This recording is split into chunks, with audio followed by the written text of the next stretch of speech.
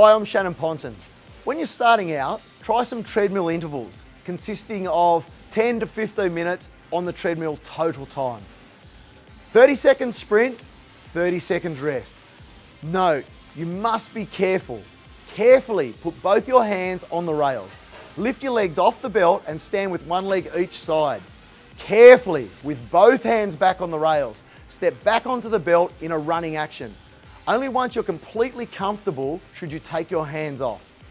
Focus on getting faster and on your technique here. A tall body, hips and abs braced, and nice long strides. Increase your speed and your duration until you're totaling 20 minutes of intervals. Even if you can't run yet, jog slowly. Then when it's absolutely necessary, walk for a short period. Then jog again. Next week I'll be back with some important tips on motivation.